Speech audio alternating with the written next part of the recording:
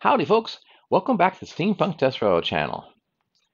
Lately, I have been alternating reviews with the more analytical videos, things like history and so on, because the latter seem to get more views.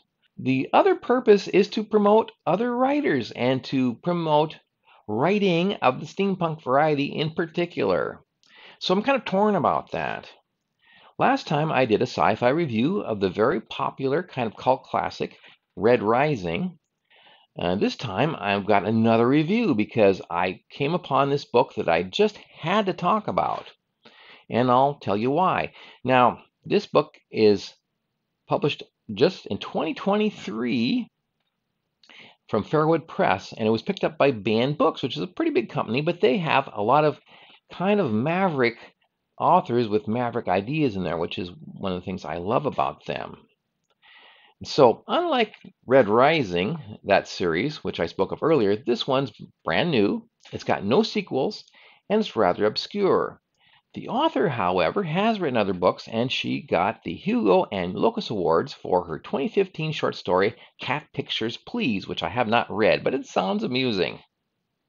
The reason the book is so special is that it has a libertarian theme from a non-libertarian standpoint, though it's not exactly a hit piece either, at least not in my view. The name of the book is Liberty's Daughter by Naomi Kritzer.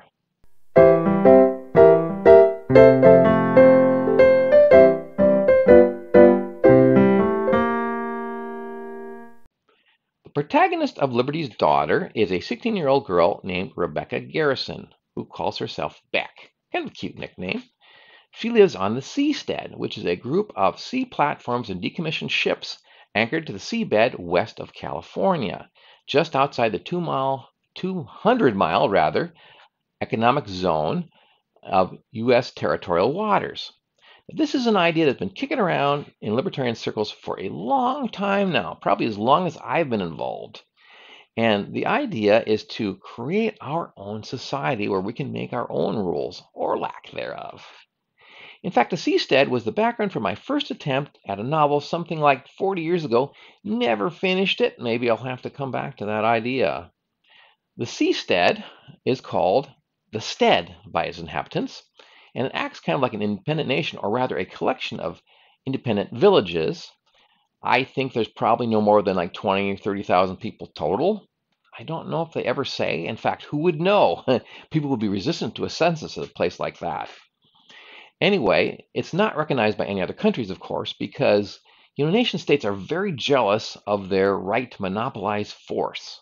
So each of the towns in the Seastead complex has its own rules and system, from Beck's home, New Minerva, called Min for short, which has a ruling council, though they're very laissez-faire type of guys, to Lib, which I think may be short for Libertaria, though I don't recall seeing that full name, which is a completely anarcho-capitalist system which has no law whatsoever, and Beck describes it as terrifying. Two other notables are Hedonia, which is locally called Amsterdam, very corny. I was cringing hearing it so many times. It's called that by the locals. It's a tourist haven of casinos, brothels, and opium dens, which is essentially made to separate Americans from their money, and Silicon Waters, which is an independent HQ of a secretive nanotech corporation, and it's off limits to all non-employees. And they call it SAL for short. I'm not quite sure why. There's another one called Rosa, and I think there may be some others. Beck lives with her father in an apartment on Min. Her mother supposedly died in a car accident way back when Beck was 2, so she doesn't remember her. Shortly after that, Paul Garrison was accused of tax evasion in the U.S., and he emigrated to the Seastead, where he and his daughter have lived ever since. By necessity, life on the stead, as they call it, is very different than stateside. The biggest problem is lack of space. Very few apartments have proper kitchen facilities, so most of the residents subscribe to a cafeteria, which are scattered about the settlements, where they eat most of their meals. Now, there are restaurants, of course, but you can't eat out all the time. So cafeteria, it's almost like living in a company dorm in Asia somewhere. And food is grown in small gardens, with the meat mostly being produced in vats. Sounds pretty disgusting. This is like 50 years in the future, so I guess that's practical. Of course, you can't have cattle ranches on the seastead. Drinking water is, of course, desalinated seawater, and a lot of people are employed basically just supporting the infrastructure, keeping the lights on, providing the drinking water, the sanitation, the food, etc., and transportation between towns, some of which don't have walkways, so you have taxi services. And the primary industries, though, are technological. Besides the secretive Silicon Waters Company, there are also so-called skin farms. Now, this sounds pornographic, but it's not. It involves creating clone skin for rich Americans to buy to get transplanted over their old, wrinkly, old skin so they can look young. And it's cool technology, but unfortunately, it's dangerous. And so it's banned in the US, and it's actually banned in most of the towns in the seastead. Only Lib allows it because the chemicals that the workers have to work with can cause cancer. So back to Beck. She attends classes with several other teenagers because there's no formal schools on the stead. So parents, hire tutors. There are, organized classes. Various people with various expertise teach, one group or another. So they learn to read and write and math. They're not ignorant like you would expect or you might expect. People did function before government schools were created. Beck has a part-time job, but again, it's kind of different than on the mainland. She is a freelancer, and her position is that of a finder. She locates things for people, like a real-life eBay or Craigslist. Since people have so little space, and since it's expensive to ship goods in, employing a finder is a good way to get something you need without paying for that extra fee. And people have to get rid of stuff because they have very little space. So if you want a nice pair of sandals, you can have a finder find them for you, or potting soil, or whatever. Beck encounters a lady who has a different proposition. She wants Beck to find her sister who has disappeared, and she's worried about her. Since the stead isn't a large place, it's presumably possible for a nosy teenager to find this person. So Beck says, yeah, sure, I'll try it. That, unfortunately, brings Beck into contact with the dark side of life on the seastead and gets her into big trouble with her stern, emotionally distant father. This is one of the two story threads in this short book. Beck's quest to find this woman and her subsequent employment by a TV reality show from the USA. The stead has its own reality show called Stead Life, which kind of showcases the quaint and quirky existence in this independent floating nation. And it's fairly popular in the States. So when one of these film companies in California says, yeah, we can do this, we can profit off of this. So they come here to produce their own. Now, of course, they're going to do something a little different. They're going to offer a reward, and the reward is going to be that people get their bond paid off. Now, this brings us to the dark side of the seastead system. The bond worker system has nothing to do with 007. It's a kind of indentured servitude in which many people enter when they move to the stead because they can't afford to buy a stake, kind of like buying stock in the corporation. Theoretically, they are taking out a loan and they are working off their debt. So in a few years, they should be able to become citizens. Well, in practice, for a lot of people, it doesn't work this way. They seem to be stuck in that debt. Are employers gaming the system? So the idea of this game show was to say we're going to award a full stake in citizenship for the winner, and the second winner will get their debts paid off, and the rest they'll at least get some money.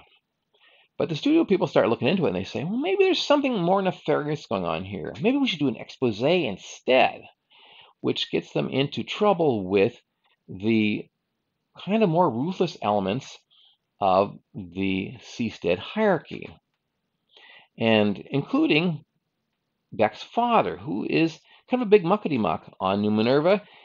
At this point, I was starting to think, is this book a critique or an attack? Because the story wasn't quite as nuanced as I'd thought at first. I would like to contrast this book with the much longer and ideologically pure Aristillus series by Travis Corcoran. That's a two-book series that includes Powers of the Earth and Causes of Separation. and it gives a very vivid and detailed description of a libertarian-governed moon colony, Aristillus.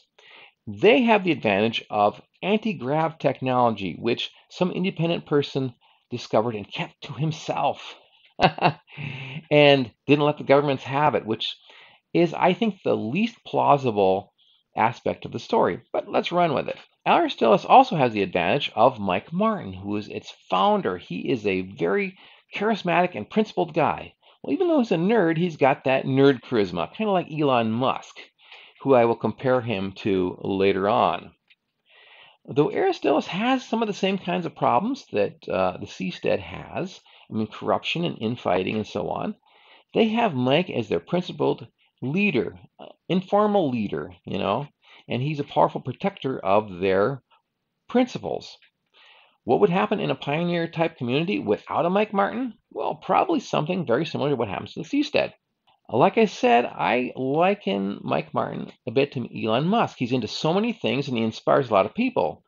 Unfortunately, in real life, it's difficult to actually do that. I mean, Musk has so many irons in the fire that even his flagship company, Tesla, has its issues. It's got a lot of issues. And I think that's because Musk spreads himself too thin. Getting back to Liberty's daughter, the cool thing about it is, although it shows this libertarian utopia in danger of collapse, it's not entirely unsympathetic. People have good reasons for coming to this place. One character, for example, is facing a 10-year prison sentence for some really minor drug trafficking. Others are just tax evaders, which is, face it, a victimless crime. I mean, look at how high our taxes are and how much of them go to foreign countries like Ukraine, which, let's face it, is doomed. It's a complete waste of our money, and yet we can't do anything about it. No matter how hard we vote, we can't get those scoundrels out. There are less sympathetic people, embezzlers, for example. There are doctors who lost their licenses and who are now practicing on the stead because for some reason they don't have a good certification program, which they could have in a libertarian society. But we all know of doctors who have lost their licenses, especially recently, for disagreeing with the basic ideology, especially since 2020. But on the other hand, I think most who lose their license, it's ineptitude or indeed nefarious behavior. So it's kind of a problem for the seastead, for all these issues with unvetted people who come in, which brings to mind the idea of how do liberals like Naomi, I assume she supports open borders. The seastead is having the same sort of problems with unvetted criminals coming in as we get here in the United States with unvetted migrants. Interesting point. But nonetheless, Beck views the seastead as her home. It's a place she wants to live in and stay, and it's a place she wants to save from all its problems. Good for her. She's a great character. She's a resilient teenager with the usual angst, of course, but she's not the kind to mope around and say, oh, poor me. She takes action. She works for her principles. She has a love interest, fellow teenager named Thor, but the two of them are pretty restrained. They don't just jump into a physical relationship like a lot of us would have done at the time. Nobody in particular that I can name, except myself, perhaps. They don't engage in vices like drugs either, though there's ample opportunity. They could easily do that. They're what we call good kids. And so it points to the idea that even in a situation where there's lax rules, people can live good lives, which is a pro-libertarian idea. Another interesting aspect of the book is the relationship of the U.S. government to the stead. This is a big difference from Corcoran's book because in the Aristillus series, the only thing that's keeping them safe is the fact that the U.S. government doesn't know they exist. As soon as they find out, there is, of course, a financial crisis because the U.S. empire is inept. And I say empire unironically. I call it that now. So Aristillus is a fatted calf that they can slaughter to kick the can down the road a few more months before they become bankrupt. Kind of like Venezuela eyeing neighboring Guyana saying, we want their oil reserves. That's really our stuff. When how long do you think it would last them, really, with their free spending system? Not very long, I think. On the other hand, the government in Liberty's daughter, the U.S. government that is, isn't trying to destroy the seastead. They actually have an embassy. on New Minerva, but it's called the Institute because they can't recognize it as a country. You see this thing a lot in diplomacy, like, oh, we don't recognize Taiwan, for example, so we're going to have a, an institute there, that sort of thing, or Palestine, let's say, that type of deal. In reality, the institute exists to exploit the extra-legal status of the stead. Think Wuhan, for example, and you might have the kind of idea about what's going on here. Now, I don't want to have too much of a spoiler. One minor quibble I have with this book is the appearance of a vaccine, and I'm sure that Kritzer, knowing her politics, is digging at people like me who are kind of medical skeptics. A more serious quibble I have is the characterization of Lib, the fully anarchist seastead, where, quote, murder is legal, unquote. Now, that's not the way that libertarians view it. An anarcho-capitalist society would technically have law. It would be natural law, which comes from English common law, and it would also derive from the non-aggression principle, which says that thou shalt not initiate force or fraud against other human beings. Now, the problem with this is that although murder is clearly wrong in this case, the question is what to do about it. Do you execute the murderer? I'm fine with that. But there's other cases where you have attempted murder and other less heinous crimes. How do you deal with that? That's the rub with anarcho-capitalism, to be perfectly honest. But I think that Libertaria would at least pay lip service to the NAP, as we call it. All of these philosophical meanderings aside, it's an interesting book, and if you're into comparative politics and political sci-fi, you may like it. If you're a very doctrinaire libertarian, you probably won't. This has been a review of Naomi Kritzer's Liberty's Daughter, and let me know what you think about it in the comments, and please like and subscribe, and please also check out my books on Amazon. Links, as always, are in the description. For now, this is Steampunk Desperado saying adios amigos from the Steampunk Desperado channel, where the past meets the future and the present is extraordinary.